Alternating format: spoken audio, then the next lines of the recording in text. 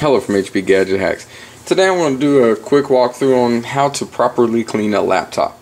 If you're like me and you like to use all laptops, I don't really have a big computer at home. I do everything off of laptops, and they're prone to overheating if not kept properly clean. So the main things you're going to need: some canned air. Any brand, doesn't matter. Just make sure it's a kind that doesn't have moisture in it. You can even use the CO2 cartridge type, which I prefer, or you can use air compressor. Just make sure it's free of all air.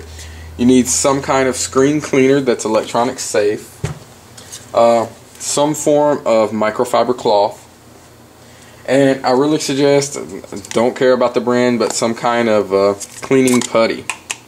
It's a gel that's antimicrobial, good for cleaning keyboards and things.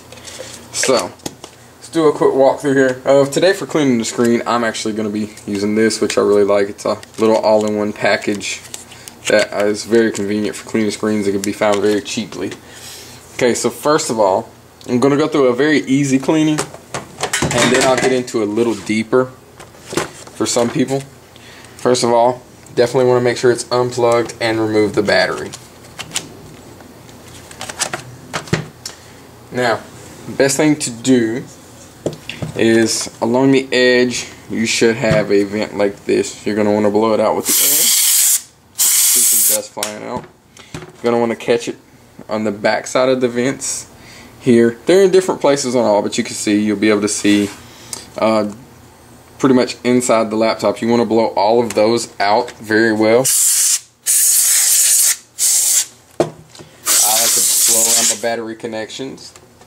I like to blow all of the ports out. Yeah, just keeps it nice and keeps things from clogging up and getting overheated. So now that you've done that, I also like to take some of the, call it cyber putty that I was talking about, and just press it down into the grates to make sure you get all the excess dust and dirt out. It's safe for connectors and things, so you can use it on there, the little grills. So it's all for cleaning the underside. That's one of the most important things because it keeps it cool. Take the canned air again. Blow out the keys on the keyboard, lightly on the speakers. Some speakers are in different places. Around the edges of the screen. Get all of those really well. I'm just going through a quick walkthrough. Just take your time when you do it. Then take the cyber putty and press it into the keys. You can apply a bit of pressure, not too much. I mean, you don't want to crack anything, but enough to get it down in there and really get the stuff out from between those keys. And as I said before, it's antimicrobial, so it helps to kill a lot of germs that your laptop keys connect. You can also push it lightly down into the speaker groups. So very good stuff. And now, last but not least, cleaning the screen. If you're using a microfiber cloth like this or like this, I like to spray the compound onto it and wipe down. But since I'm not using that type, I'm going to do it a little differently. I'm actually going to spray directly onto the screen and use this to wipe off. So that's pretty easy. Pretty much anybody can figure out how to clean a screen. That's set for a second.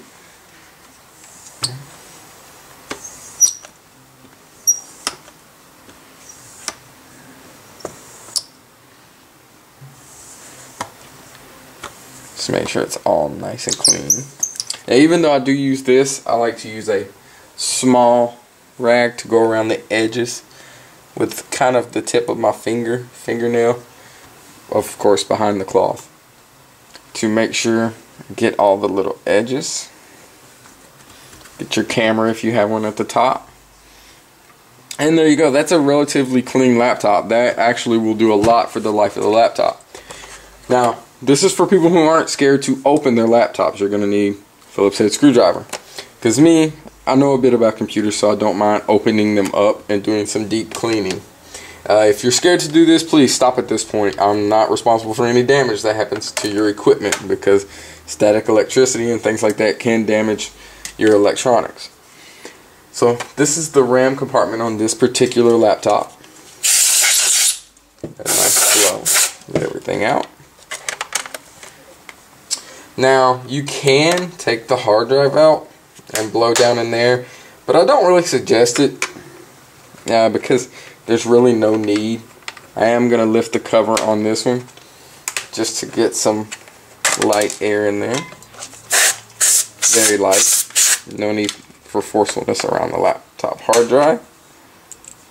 And there you go. The one other thing you can do when your laptop's booted back up and back on, you can open the CD-ROM tray and blow it out.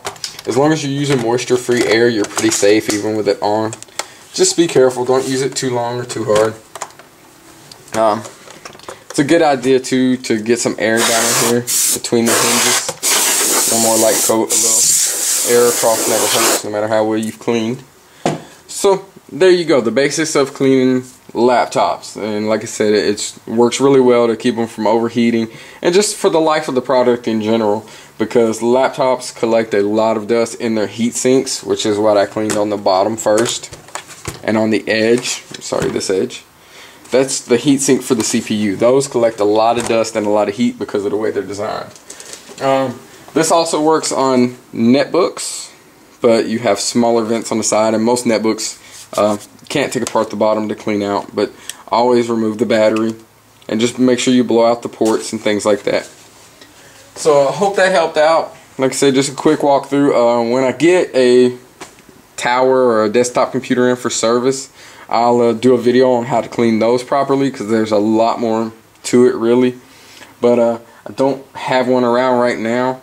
So as soon as I get one in, I'll make a video for that. And hope you enjoyed this. Hope it helps you out and, you know, keeping your laptop maintained and expanding the life of your product. So thanks everybody. Have a good one, and don't forget to follow me on Twitter.